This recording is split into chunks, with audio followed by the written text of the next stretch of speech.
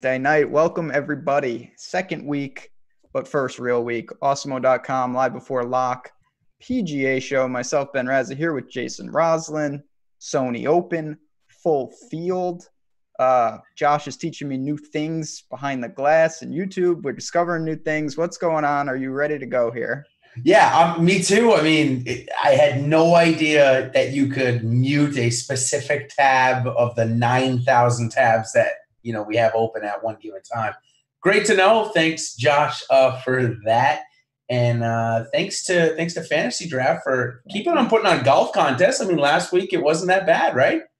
No, not at all, man. They're sticking with us. As I always say at the top of the show, we do appreciate them sponsoring the show. And as you guys know, a DFS player can lose up to 30% of their bankroll due to rake. Fantasy Draft has solved that. That's a massive number. 100% of the entry fees are paid out to the winners 100% of the time over there, which just means more money in everyone's balance. As simple as that. If you haven't signed up, use the referral code AWESEMO. You get a 7-day free trial. Go check it out. We're going to be talking about Fantasy Draft. We're going to be talking about all the sites. Pretty good contests across the board this week. We've got some win to talk about. We're going to get there. It's kind of absurd. And we'll dive into some other things. We have some fun things to do with chat. We see you guys in there. What's going on, everybody? Yeah, should be a fun week. And I'll start off the DK contest. Just one thing that I noticed this week, and it's the first week I've noticed it, so I thought I'd bring it up. The $9 slant that they've been running for football, they've put out the golf version of that now. It's a 2-min cash or 2x min cash. It's called the slice. All things. Yeah. I think it's 45K guaranteed this week for 5K to first, which is not great. But if you like that type of contest, certainly I expect some people to be playing in it this week. But yeah, we're in Honolulu, just outside of Waikiki Beach, Wailea Country Club. You're going to hear a couple of different pronunciations this week. Wailea, Wailele. I mean, I've heard them all. And I guess none of them are really wrong, right? Because the Hawaiians have their own way of saying it. Yeah, you're not going to hear any from me. I just call it the Sony Open. I don't mess around with stuff like that. That's too much oil. Yeah, too crazy. But we are still in Hawaii. We saw the tournament last week. This is now a full field. So right off the bat, I know we have some new folks. We got Keith. First time playing DFS golf. Well, strap Welcome. We've got the Bachelorette. I wish she was here. That would make the show a lot more interesting, but that's neither here nor there. We do have a full field, though. So if you're unfamiliar, that means after Friday, we're going to have a massive cut. Guys are going home. So the goal is 6 of 6 right off the bat. I think we all know that. We got to try to find a way to get them through. It's going to be low. I think that's a fair assessment. Wouldn't you assume 6 of 6 pretty low this week? Yeah, especially when you see JT at 12K, and I think that's a great way to kind of start off talking. He's in a class of his own, and the pre-notes that I sent to Ben, I paired up a lot of guys on a one-offs because I think a lot of those conversations will have to happen this week, but JT's in a class of his own. However, if you go 12K here, you're going to be forced into guys like, Sung Kang, Nate Lashley, which may not be terrible, but I found myself being able to build a really good, solid, balanced lineup. At least that's what I think right now, sitting here. And JT has shown in the past that he's not great in the wind. I mean, I can tell you, I know firsthand at the British Open a couple of years ago, day 2 was terrible, and he went from 4 under to out of the tournament, missed the cut. So a little nervous about his wind game. He's obviously come a long way. What say you about JT at 12 and then throw the conditions in? So, I mean, when you have wind like this, it just ups the variance. If he gets the worst of it, that could be, a couple shots here and there. That can make the difference. We're talking about 36 holes when you're talking about a cut line. A couple bad bounces. I mean, that happens to everyone throughout the year. But when you're talking about chalk, when you're talking about high-end guys that are 12K, north of 18 on Fantasy Draft, I'm not saying I'm going away from Justin Thomas. I certainly have some exposure, but I did build pretty balanced. Right now, looking at my exposures, I haven't finished building yet, but I have, around 30% JT, but he's not in my main lineup. He's not in my cash lineup right now, which I'm actually rather surprised. I thought he would be. Yeah, it's again, I found it tough, that 12K price tag. I appreciate that, DK put it out there. Now you throw in the wind, like you said, it's going to add the variance, and then throw on top that We've got him projected to be the highest owned guy over at Osmo. We just released the ownership just a little while ago. We're looking at somewhere around 30%. Now I've got maybe a little bit lower, but by any stretch, I'd go with the Osmo guys, as you guys see on the screen. This is just mine, which I average in. Osmo's in my projection. Again, 10 out of 10 times I'm going to go with theirs. It's just something I put out early on in the week for a guide. In any case, does that even make you more inclined to want to fade him?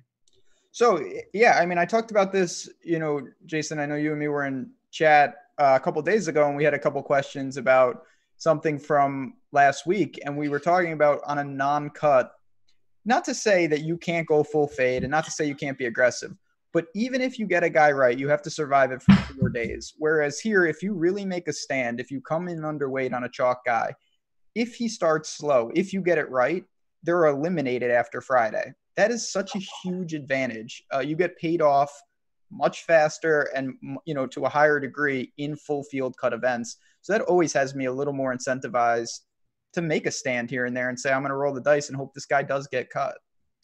Next, number 2 on the board, while we're talking about ownership, is Webb Simpson. So the top 2 guys are our top 2 projected owned.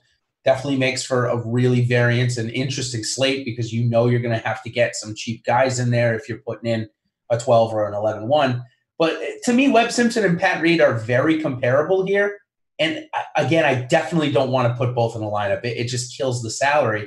So you can tell me about each of them, I guess. But I had written down it's probably one or the other here, or neither. Did you pick either of those options?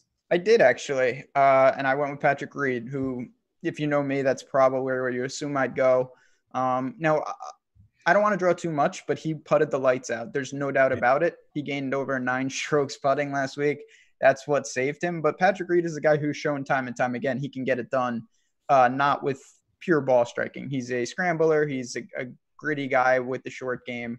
And, Webb he's fantastic. There's no doubt about it. I think he has a very high floor relative. I know we're talking about golf here, but to me, he was actually up top, a guy that I left out. I either went to JT or I bumped down to a more balanced build. So not only did Patrick Reed putt really well, which he did, but he also, around the green, was so fantastic. I mean, he ranked 28th in scrambling last year on tour, but he gained just about 3 strokes around the greens last week. But it gave him the opportunity every single time to make a big par putt, make a big birdie putt. Obviously, it may have failed him on the 3rd playoff hole there when he was in front of the green. But still, if this is a windy event and guys are going to miss more greens, there are a select few that you would say, you know what, I want my guy. I'll be okay with my guy missing the green. Patrick Reed, Jordan Spieth, those are 2 of the guys that obviously we talk about a lot when we're talking about around the green. So definitely think that Patrick Reed's in play here. You think that Webb Simpson is the reason why you're going with Reed over Simpson just because he played last week, or is it a little bit more for you?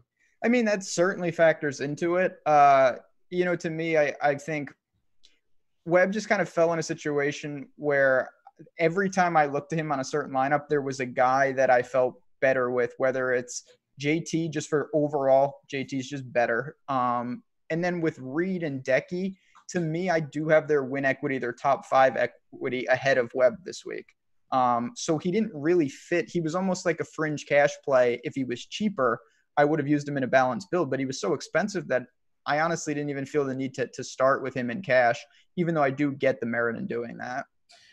So starting in cash for me, which I'm sure at this point, I don't play too much cash. So it's pretty much who I started most of my lineups with.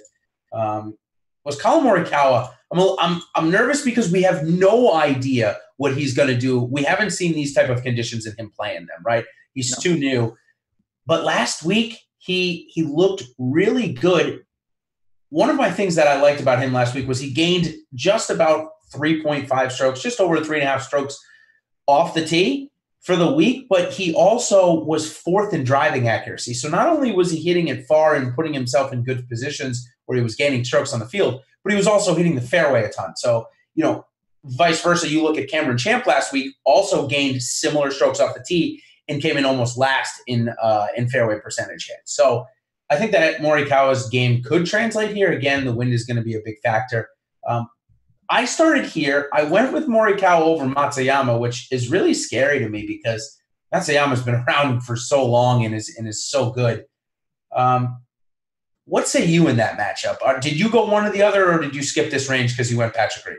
So I did go Patrick Reed more often than not, but I went Decky over Morikawa. In life, I actually have that head to head, and it's for what you talked about. And truth be told, we're gonna find out. I'm trying to infer this. Morikawa has literally answered every challenge. He got a little burnt out, I think, during the FedEx Cup after a super impressive year. But the guy's just been fantastic. There's no doubt about it. I don't know how he's going to react to. I mean, this is wind.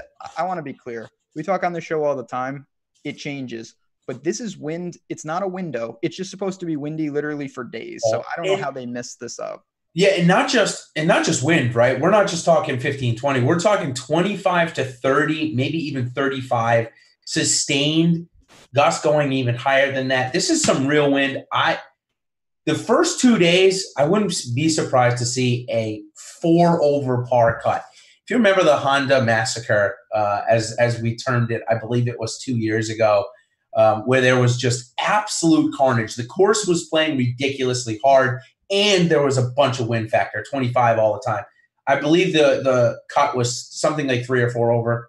We could have that again this week, which just makes it crazy. I like that. Bring it on. Total carnage. Yeah. So as we move down, that second guy in the lineup, this is where it gets interesting.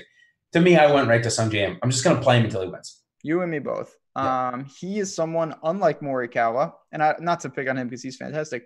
Yeah. Sung Jae Im, I think, is apt to handle literally anything. Calm conditions, great. Horrible conditions, that's fine. He can do it all. His game is so well-rounded. He fits any type of build. One of the easiest guys, I think, to click in any lineup. So did you play him over Neiman? I did, especially in cash. I don't think that's particularly close. I think Neiman is fine. If you want to lean on more aggressive driver stacks, I think he makes actually a lot of sense. But he is someone scrambling. If there's more scrambling than usual. Give me Sung Jae all day long, yeah. Neiman also was – I mean, the President's Cup did not do him any favors. I know you got some experience there, but times were tough. What can I say for my Chilean man? Yeah, I mean, and again, a great showing last week. He showed us great shot-making ability, which, I love to see that. I love to see a player that knows how to make his way around a golf course. Again, those fairways were 9,000 yards wide, so he could do that type of stuff. A little nervous about this week. It's not the same at Wailea. Not even close. It's tree-lined. It's in a valley. It's relatively flat. So we'll see if it translates. I'll take Sung Jae Im there almost every time. So, and again, these are just one-offs. When I was building lineups prior, I came into these situations a lot. That's why I'm asking you this way.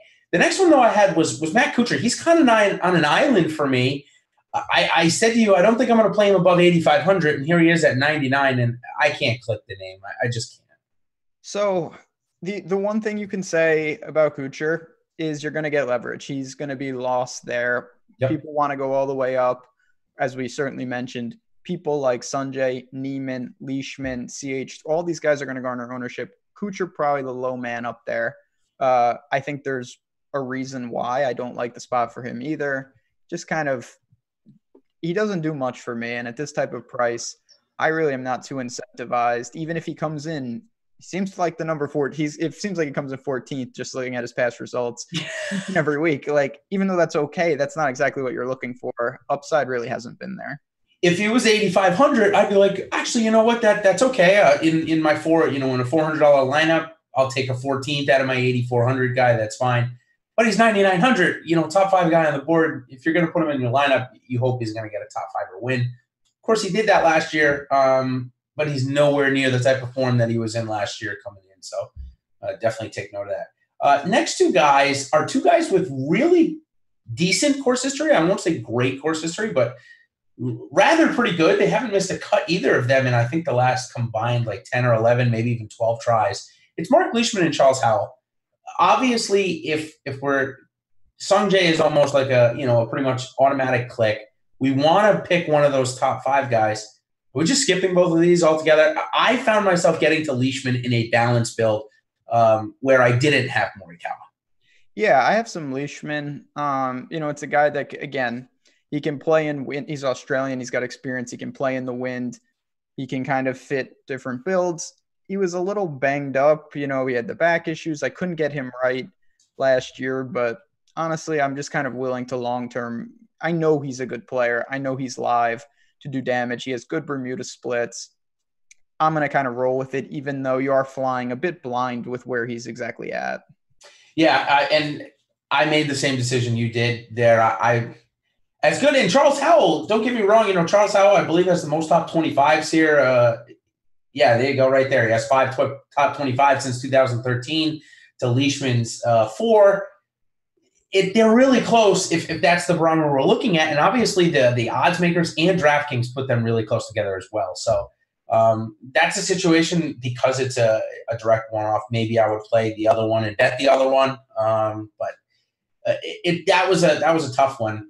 The next two guys are Abraham Answer and Corey Connors are on the board. Two interesting plays. Corey Connors has gotten talked up quite a bit around the industry. Obviously, his tee to green game or more ball striking game is good. I think that might get mitigated a bit, and Abraham Answer is so much better of a putter. I went Answer if I had this decision. So did I. Corey Connors, again, he is a fantastic ball striker, but I kind of am worried about that prototype in this conditions. I don't know if you're going to be able to see guys rely on pure ball striking and just be bad everywhere else. And he's done that time and time again. He gains like 8 strokes with the approach, doesn't scramble, not a great putter. I don't think that's going to work here. Then you look at Answer. I'm interested to see where he comes in ownership wise, just because so many people saw him absolutely do everything and then some at the President's Cup. Sure. And that's really, in the swing season, he was fantastic. 8th at Mayakoba, 4th at the WGC. So he is coming in pretty hot. Yeah, sure is. Playing in the wind, who knows? Everybody's got to do it. So we'll definitely see with him. The next guy that I have highlighted on the screen over here is Brandt Snedeker.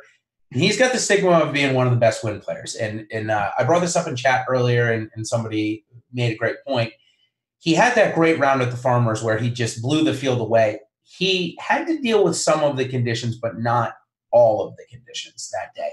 So the stigma of him being so much better in the wind than everybody is probably a little bit overblown because of that. However, there's a reason why he is good in the wind. It's because obviously he doesn't drive the ball far to begin with, so he's obviously not hitting it that high. And he's so good on and around the green. So Brandt Snedeker, for me, he's a GPP play. He was able, I snuck him in on a higher dollar on FanDuel. But for me, DraftKings GPP looks like he'll be under 10%. So I think I can get good leverage there. Same. He's got a guy. I always think he's a good win equity type play. He's a winner. This is a guy that he can get crazy hot with the putter. Not a good driver of the ball, but he knows what he's doing. Conditions like this, I think, do help him. It is overblown. There's no doubt about it, but I don't think it's going to really affect his ownership. The guy I want to ask you about real quick, though, I know we're moving down. Right above him is Kisner. What do you make of him? He's someone that I do have interest in, another good putter, but at the same time, he didn't scream value at the price tag. Yeah, struggled with the putter last week, which says to me that can't happen again, right? I mean, if we go look at his stats this year, I mean, how many times is he going to lose back-to-back rounds? It doesn't look like many all year. So with that being said, game looks to be in form. He was gaining strokes on the approach and around the green last week against a really strong field. I'm not really endorsing or going for. I'll just ask you if salary isn't a problem, I've got the $300 and I only get Kisner or Reeve, I'll take Kisner. Yeah. Are you there with me? You're out of here with Chez. Get out of here. Get out of here. Done. All right. I mean, so I would rather take a fly. Talk about egregious. I would rather take a flyer on Cameron Smith than play Chez. Yeah, okay. I can buy that. I was looking at him earlier. He did have a decent Australian Open. He had 2 bad rounds and 2 good rounds there. So, okay, I can buy that. Yeah. 2 favorites of ours, one of yours, one of mine at the low 8Ks, Poston and Putnam. So 2 Ps as well. Your guy Poston, another decent week last week with the putter, good around the green as well. Maybe struggle with the irons and off the tee a little bit. If you had to pick one, you'd probably pick Poston here, right? I would. He needs to pick it up a little. I know he's not a notorious great ball striker. He does do a lot with the short game, but you can't lose both off the tee and approach. It's got to be one or the other. So I do hope that picks up. If it doesn't, it's going to be a problem. I still would lean to him. Putnam is your account. You every week say to play him. I say that's interesting. Then I don't play him, and then he's good. Are you playing him here? Honestly, they're so similar in types of players when They you are. look at their stats and how they get it done. They get it done with getting hot one week with the irons and making all their putts still, because they're both very good putters. I don't mind stacking them both, because if that style of golfer is going to be good in the conditions, they likely both play well. They likely both have a chance come the end of the weekend. So I don't mind running them both in the same lineup. I know that's a really balanced build, but you could probably still get in Sung Jae and another guy in the 9K, maybe a Morikawa or Matsuyama if you want to go lower. But yeah, I like both. I played both. One of them got the 400 and one of them got the $200 lineup. So yeah, I like both this week. There we go. All right, next guy who I also like, Sebastian Munoz. Are you going back to him this week? Ooh, he's tough for me. He's on the fringe. So Brian Harman is in the same range. That is a guy that I bet. I have a betting article posted. If you haven't read that, go and read it. I got some real shady business in there. But Brian Harman, I think, sets up fantastic. He's someone, don't mind the conditions, can get hot with the putter. Not going to, off the tee is not a huge part of his game. So this course should set up well. He has good course history, but it doesn't jump off the page either, which I kind of like. But, four at a top 20s, a fourth in 2018, couple pair of 13ths. This guy can play. It's a great course for him. Price is more than reasonable. Yeah, one of my faves, and we saw at the RSM, him pretty much gain everywhere, gain a stroke on the field. Looks like he got that consistency back. I know it looks like he missed the cut at the Houston maybe, but still, I see a lot of green on my board. That's what we like to see. I don't mind Harman. I guess if I had an opportunity to pick Harman, Poston, or Putnam, or Munoz, and I only got one, that would be a tough one for me. I'll say this about Sebastian Munoz. He lost 1.35 on the approaches last week, right? But if you dig in, two of those strokes, two full strokes, came on the 18th hole on, I believe it was Friday, where he duck hooked two into the native area. Oh, I remember. He took a triple on it. So those two penalty strokes alone added up to, I believe, very close to 2 strokes gained. So erase that hole, and now he's positive for the week and likely ties with like Lanto Griffin for a tie for 13th. That number looks really good, putted well. I'm back in. I'm going to overlook that 18th hole, kind of exit out of it, and say that he's got a good bounce back. He came in 10th here last year in his only start.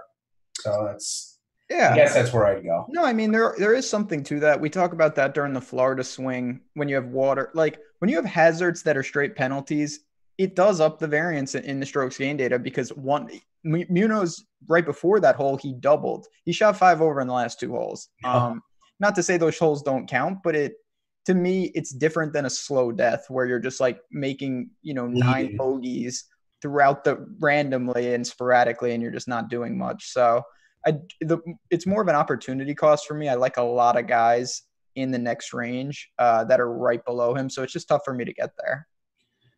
For sure. So the next range, what we start off with our next segment, it's just a way to talk about some of our plays in this range or talk about some of the interesting players. We call it a make the cut segment, where we'll first say if we think the player is going to make the cut, and then we'll talk a little bit about the player and such. So first guy I'm going to ask you about hasn't missed the cut in 7 starts since the military tribute.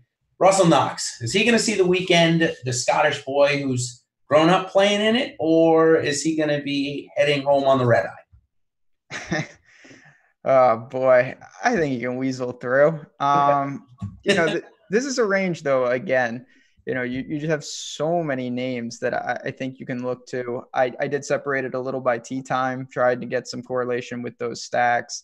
You've got guys like Aaron Weiser there, Fratelli, a lot of names. What do you make of that next range that we're really looking at here? Yeah, so Fratelli was the one on my list. I'm out. I think he misses the cut this week. I think he's packing his bags. Here's the thing. Last week, it looked bad everywhere. And I'm just nervous that when he goes on this gets bad everywhere run, it all kind of goes. You see this Wyndham to BMW stretch where kind of everything was bad. I'm a little nervous that we're in one of those. So I'm going to be out. The 48.5 points last week, as you can see here, that really scares me. So I'm going to say he misses. How about Rory Sabatini, the Slovakian? Well, Griot's the same price, so I certainly have more. Yeah, he was next. I was saving him. What can you say, man? Sabs is someone, he was on such a ridiculous stretch. I do think there'll be some cash interest from people because he's still making cuts. But I will say his swing season cooled down. Those string of like top 20s, top 15s started to become top 30s, top 50s, fine in the weekend and falling. Strokes gained have dissipated just a bit. So yeah, I get it. But, there are just other guys, whether it's Aaron Wise, Griot, Lanto's there, Ryan Palmer is there. We have a lot of names in the upper sevens this week. Griot hasn't missed a cut here. So I'm guessing you think Sabatini's gonna pack his bags maybe this time.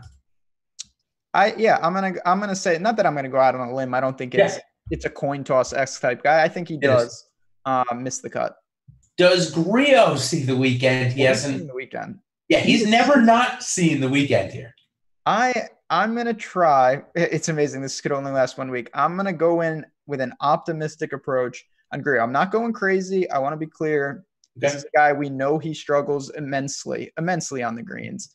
We know he's a very pure ball striker, and I've preached that I do worry about that type of player in this spot. And at times his short game has been not just egregious putting.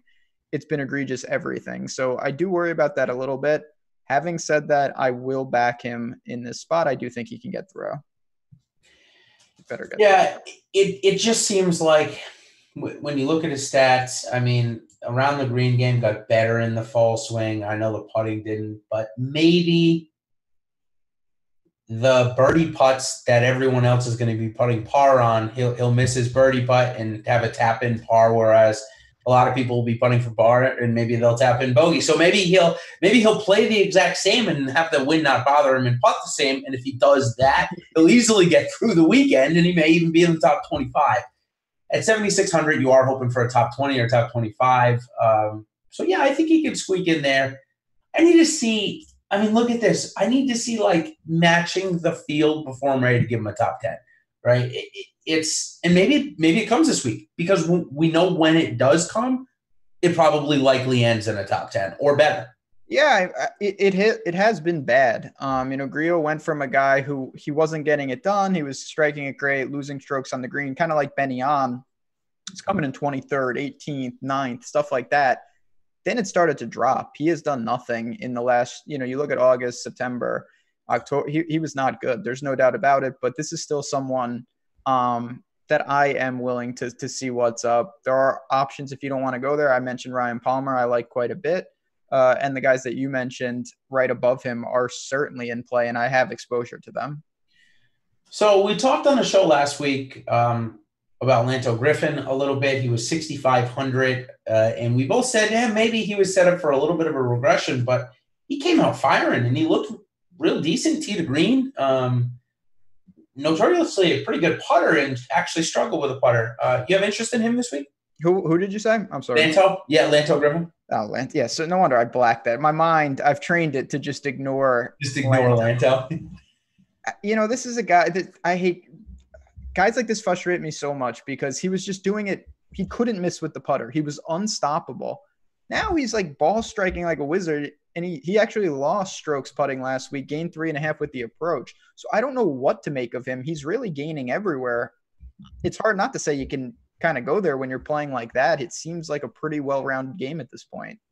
Yeah, I'm definitely interested. It seems like this is the type of – he's kind of fitting in like the style of player of Poston and Putnam and those kind of guys that are just solidly getting it done in ways that we don't think they normally would. All right, I got the most interesting discussion, I think, of this range has got to be the 33rd or 30th now ranked golfer in the world, Shugo Imahara. You boy. My boy Shugo has has not missed a cut in I don't even know when, but he has like 15 starts since the WGC, which is on your board here. 10 of them have been in the top 10.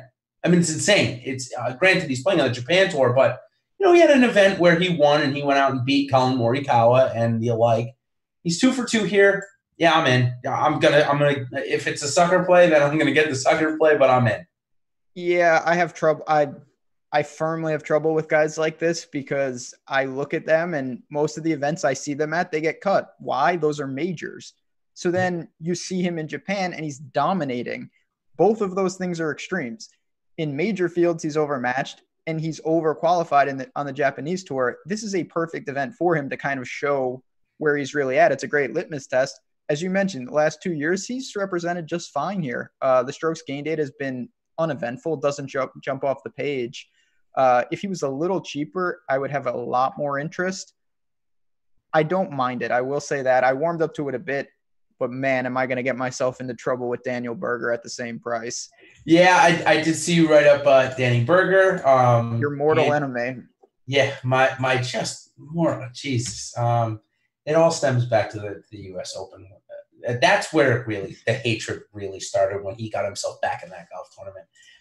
Though I should feel the same way about Tony Finau because it was literally the exact same scenario where Finau got back in it. Anyways, course history looks good. Recent form looks decent except for Houston. The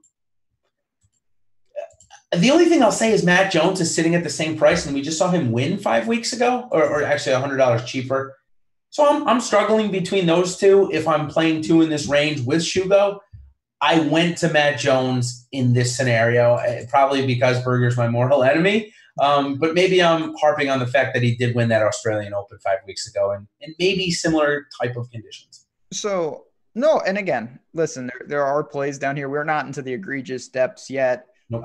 What did it for me really is, he's won St. Jude's twice, Berger. That's a similar course in my book. Honda is a very similar course in my book. He lost in a playoff there. Granted, that was multiple years ago when I think he was a much different player. I'm hoping he can return to that form. I don't know if this really comps to Travelers, even though I kept getting into the weeds there for some reason. I can't really think of why this would, but that's neither here nor there. That's when Spieth beat him with the hole out from the bunker. Oh, man, I loved it. But regardless, I do think a par 70 type track is where Berger can excel, and this is that. Yeah, definitely. We know that the strength of his game is making those clutch putts, getting hot with the approach, and putting himself in position off of the tee. Maybe not necessarily distance, but definitely putting himself in a position. All right, as we move down, I've actually got a bunch of more names here to talk about, and I don't know if you saw the screen who I just popped up, but I'm going to call this guy our nemesis. I think he really is. I'm talking about Kyle Stanley. Oh. Hasn't missed the cut here in 4 years, $7K. This is normally the range where we love to press. What say you about Kyle Stanley? Yeah, I mean he's someone that just he takes food out of my mouth. I like him. I root for him. He's just a very expensive guy to root for. I rarely, if ever, get him right. Kyle Stanley is someone though. Me and Tim talked about this yesterday. I know he struggled, but the irons are turned around. He was on fire through the swing season. If you go back into the second half of last year, he gained consistently tee to green. The putter was bad. We know that. But he's trending upward, and I actually feel very comfortable going to him even in windy conditions. Yeah, I'm a little nervous maybe around the green. He just had a bad RSM, but if you go look at the breadth of his around the green work, it's by and large, it's pretty decent. So no real issues with Kyle Stanley. He burned us so many times last year that I'm a little maybe nervous to go back to him, but I'll probably will in a decent amount of circumstances. How about Joel Daman? Saw score over 100 points 2 starts ago. Kind of just comes out of nowhere from time to time, which to me, and you and I have kind of talked about this a lot, it just says GPP to play to me. Yeah, I mean, maybe he won't feel the wind with his gigantic hat. I don't know. You got Russell Henley right there. This is where I really open it up. When I pictured how my lineups and the ones I've built, I got to this range and I really did open it up. We have Kyle Stanley, you have Henley, you have Dahmen. Yeah, Bud Cauley for me. I had a tough time really prioritizing, so I kind of mixed and matched. We know that the strength of his game is ball striking. It is not scrambling. So that's another guy you're going to have to weigh with. If you think it's going to be really brutal, I certainly would bump Dahmen down. Yeah, he can get hot and cold with pretty much every club, as you can see on the right-hand screen. I mean, that's just the style of his game. Probably why he's priced at the 7K. How about Ryan Armour, who decent fall, really struggled with his putter. He's a CBD USA guy now. That's what he's getting into. Tee to Green looked really decent over the fall swing. 5 out of the, let's see, I got here. What do I got? I got 4 out of 5 events where he gained at least 3 strokes, Tee to Green. So not bad form for Armour. No, he's going to be another guy who I think is cash viable, pretty low variance. He kind of just does what he does. He's not going to wow you off the tee.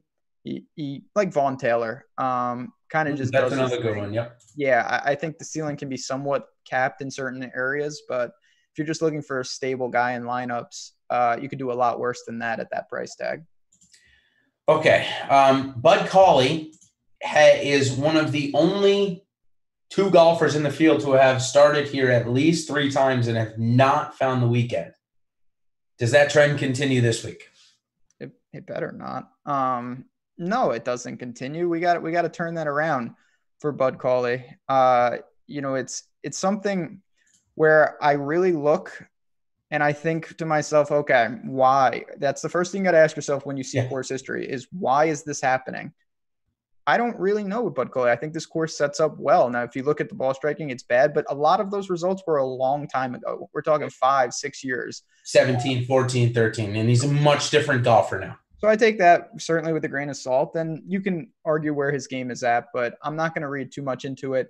And when I think about the ownership vacuum, if people are just looking at course history, you can get over with a guy like Bud Cauley with minimal exposure. Yeah, maybe projected somewhere in the low 5 to 4, 3%. So you're going 10 or 15%, and you're definitely getting 2, 3, 4x there. So good call. Another guy that popped up a bunch over the fall, but since we're on bad course history, I thought I'd get your take here. This one is a little bit more extensive in terms of terribleness. Troy Merritt has played this course 6 times, has missed the cut 5, and has no top 25s, all since 2014. I mean, that's crazy. What do you make of that? Because he's definitely a better golfer than that, or so we think.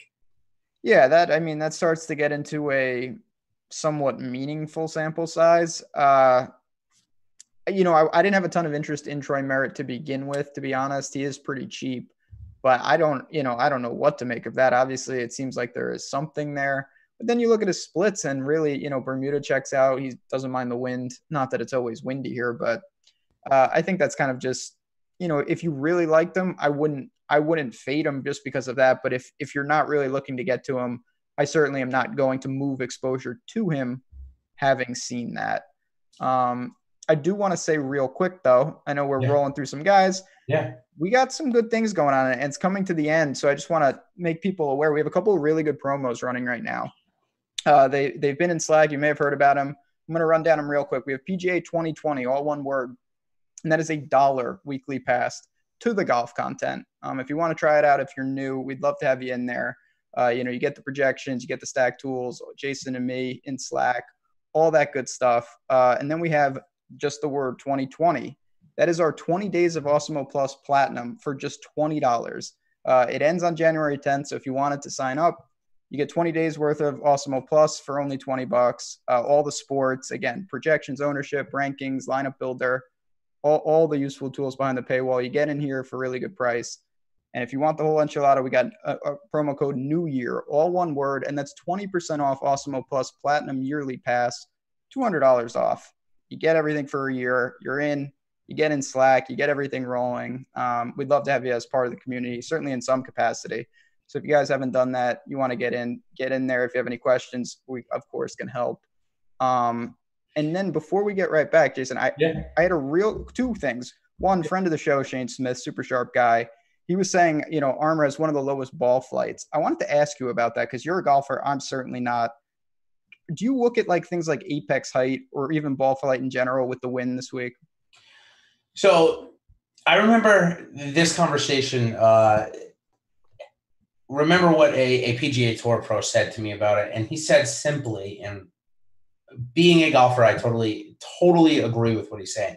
The best players can flight their ball any way they want to. If they want to hit it as high as the sky, they can. If they want to keep a Gary Woodland stinger in the bag, they can as well. So with that being said, I think the elite have the ability to control their ball flight. Some elite players better than others can do that.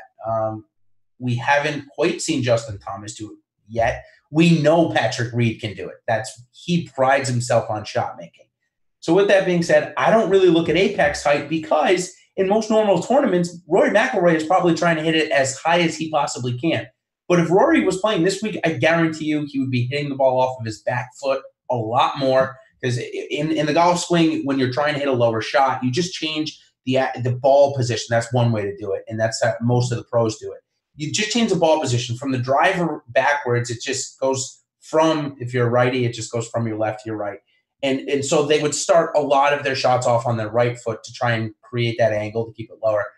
They know how to do this. If I'm not even close to a scratch golfer anymore and know how to do this, these guys do. So I never look at apex height, and I don't think I will, honestly. However, we know, like somebody just said, Ryan Armour has one of the lowest ball flights on tour. That definitely will help him because his distance off the tee will be somewhat, it won't be mitigated as much as some of these guys like Keith Mitchell, who I know hit 330 in the air. That's not going to happen this week. Well, it could on some holes if it's downwind, I should say. Yeah, downwind, into the wind, it won't be able to do that. I'm with you. I don't get too into it. Like anything, even with wind specialists, if it's something extreme, I'll take note of it. If it's all noise in the middle, it may be in like a tiebreaker situation. I don't really get too crazy in that. We did have one more, and then we can get egregious if you want to. Yeah. And this is a good question. I know I love when Chad asks questions like this because I think people want to know things. I might be butchering this name. I think it's Dope Heathen, but it says, would it be better to enter 3 lines and a 3 max at $1 each, or 20 lines and like a quarter arcade? So basically, how would you go about that? I know it's somewhat of a loaded question, but I always like talking contest selection. I think it's one of the underutilized things across the industry that people don't talk about. Do you have any thoughts on kind of where you'd allocate that, whether you go to 20 or 3? Oh, man, that's a tough one. I think in this field for this tournament, I would want 20. For the Masters, I probably want 3 because I know there's only 90 guys, but I think that for the Masters, if you go 3 and you convince yourself on those 3 lineups of 1 against the grain play or 2 against the grain play, so you can get a ton of leverage.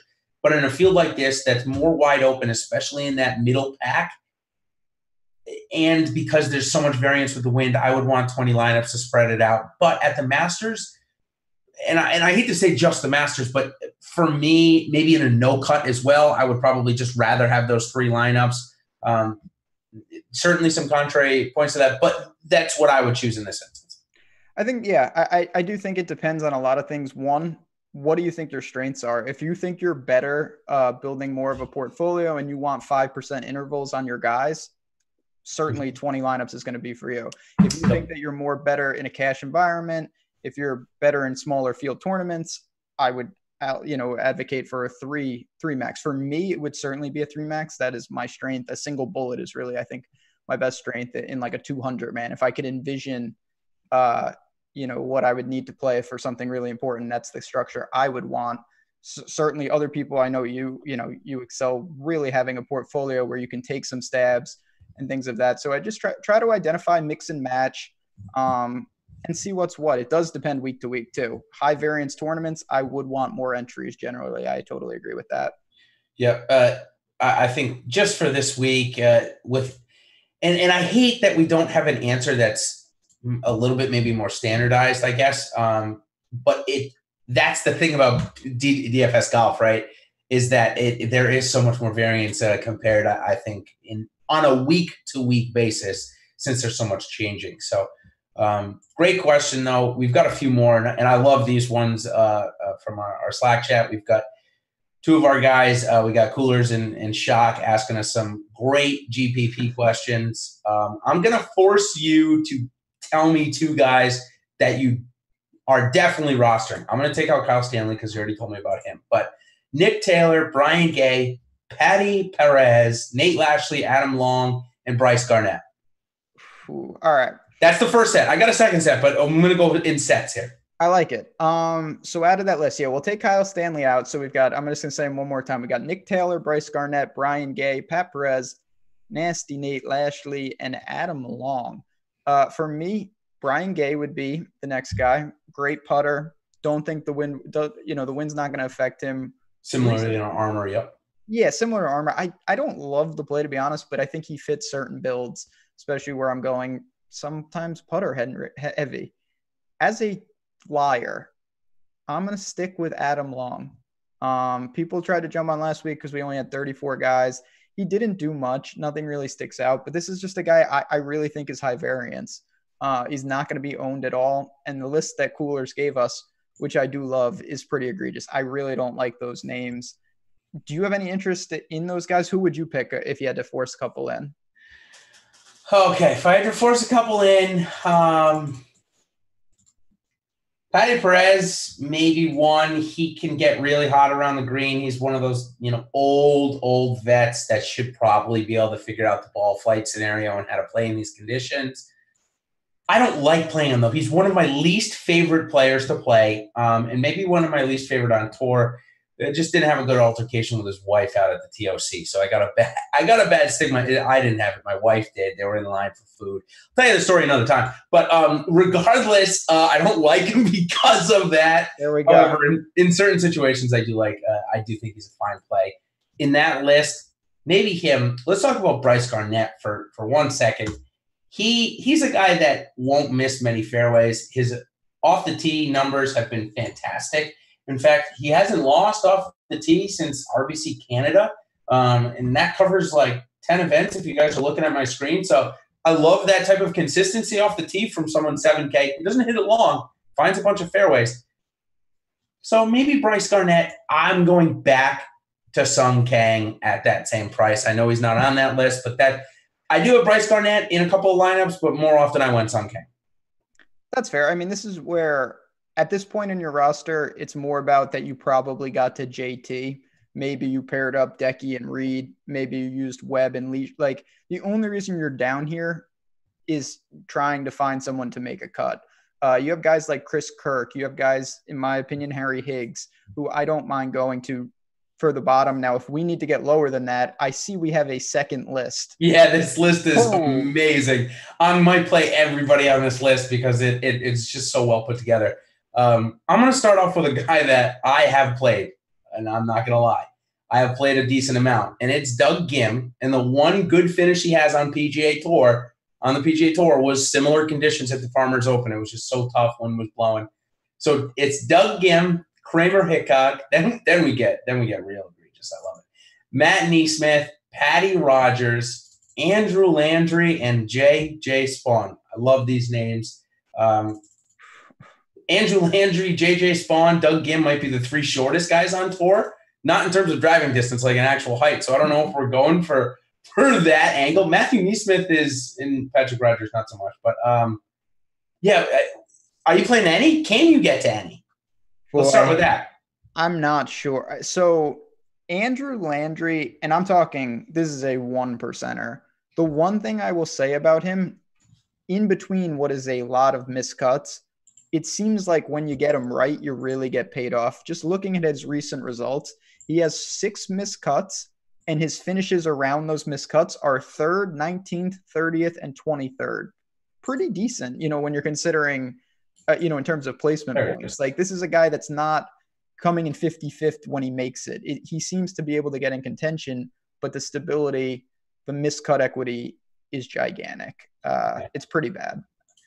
Did one a tournament a couple of years ago, the Valero, that Corey Connors won this past year. So, yeah, he's the price now at this point at 6,300 for both Ghim and Landry. I mean, I'll probably take Ghim over Landry just because I like Gim, I guess, more. We haven't seen Gim enough to know he's not going to translate onto the PGA Tour, so maybe that's a reason. How about one more egregious name? Is this guy Cameron Davis ever going to make a cut on the PGA Tour again? So Cameron Davis left my bankroll and his soul in that bunker when he moved the cut line. That defines just everything from last year. This is an Australian that I was really excited to play a lot, and it's just not clicking right now. I thought his off the tee game was supposed to carry him. It has been sporadic at best. The rest of his game is just not good. Like Cameron Davis, not there. But I'm going to give you, because chat kind of teed it up, Okay. who is the made-up player play of the week? So it has to be a made-up player. Oh, yes. All right, I got it. Oh, yeah, I definitely got it. Toku Shimi. Okay, well, that is a made-up person. No, hold on. I got it. Oh, here it is. Roikuyu Tokimatsu. There you go. There's your made-up play of the week. He's ranked 150th in the world, but he's got like 4 top 10s in his last 6 starts on the Japanese tour. So you like to get you go way off the reservation. Yeah, that's Tokimatsu. I don't know who that is. I got one more too, but I got one more. This one's a real one, but you go first though. Okay, so there is a guy named Reen Gibson. He's an Australian. He's made some cuts. Yeah. The off the tee game has really been holding him back. The irons haven't been great either, but he's very good with his short game. He's got some experience, more experience than you would think, having played on the PGA Tour relative to being an unknown. He is 6,100 on DraftKings. I don't know how often I'll need to go to the flat min or around it, but I do have some exposure to this guy. I think if you're looking for a true 1%er, and that's all this is, that is as egregious as I go. Not bad. I mean, a couple times over 75 points in his last 3 starts, as you can see on the board here. So we like all that. All right. The one made-up name, because he already changed his name already. Since he got on tour, he already changed his name. Great. And when I say change his name, he didn't really change it, but he changed the spelling of the way he wants it looked, which means I had to go back and change his name in all the databases.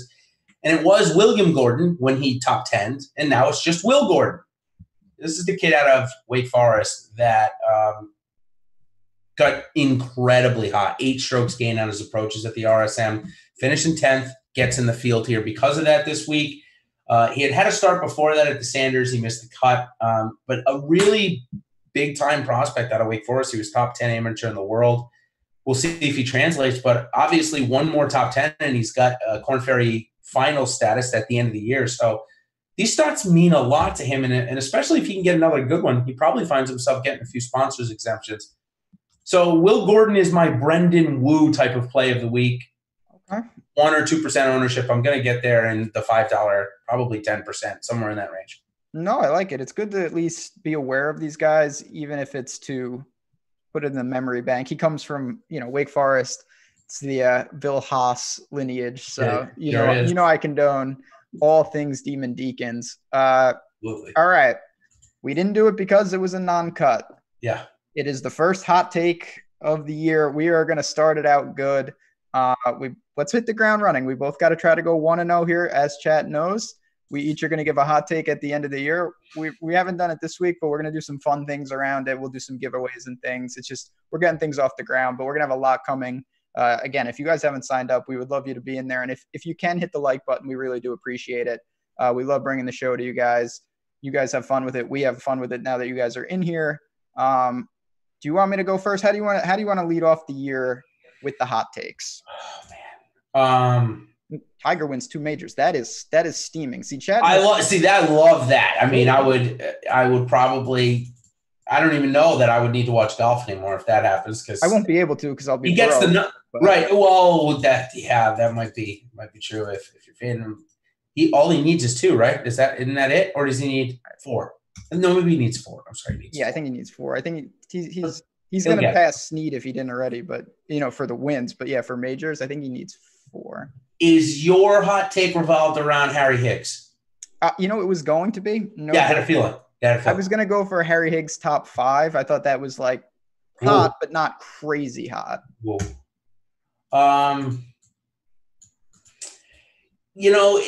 Because of the win factor here, I really think it levels the field if you can control your emotions. And I think that Will Gordon is playing with absolutely nothing to lose. Okay. I think he gets another start out of it. I think we see him go to the desert next week. We'll see him probably not make the cut there after another top 10. But yeah, I got a top 10 on Will Gordon. I think it's somewhere like 20-1 on the market. So that might be something I throw a little, throw a little dollar on. A little change on. Never hurt anybody. Wow. Okay. I like it. That is good stuff. I do want to say really, really quick, though, final thoughts on this tournament. I know we have a lot of new people, and I think it's awesome. I'm so excited that you're there. Just remember, I say this, and I'm going to be saying it on shows often in the early season. It's like 50 weeks. There's a lot of golf. Oh, yeah. You're going to have weeks that are crazy. You're going to have weeks with wind. You're going to have weeks where guys withdraw. Just pace yourself. Try some things out. See what's what, but it's a frustrating game. You're going to see guys miss cuts, and then the next week they're going to look like the best player in the world. Try to stick to a process. Certainly, I hope you lean on the tools that we provide over at the site, and we'll try to get through it together. But early season golf can be really frustrating. Just keep that in mind when you're building this week. Definitely. And just a real quick note on the building. I saw a question about randomness for this specific tournament. I fielded a couple of questions. So I pulled up the Fantasy Cruncher on the board. First of all, just really quick, I use the normal distribution randomness that they came out with. That's the pro feature over here through Osmo and Fantasy Cruncher. For this tournament, first of all, you have to click that one, of course. I'm going to use 25%, and I'm going to really focus on the groups here. I'm going to make my core. I'm going to want probably every lineup to have either Sung Jae Im or Colin Morikawa. I'm going to really use that. And then I'm also going to use that secondary core of golfers that Ben and I talked about. Sebastian Munoz for me, that kind of range. I'm going to make sure that I get at least 2 or 3 of those guys in each lineup. I'm going to really use that groups feature. It's very, very simple to do that. All you got to do, of course, let's just type in Morikawa. Hey, Graham McDowell popped up. I saw some guys counting him this week while I'm doing that. Any interest?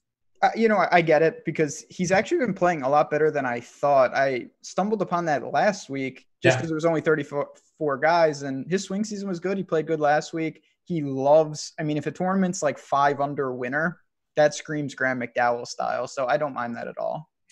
So I added in Patrick Reed just because I know that you're really high on him. This is where I would say, okay, these are the 3 guys I want to jam in there. I want to have in. I would do at least 2 in a lot of builds and see what I'm getting. So that's how I would use it.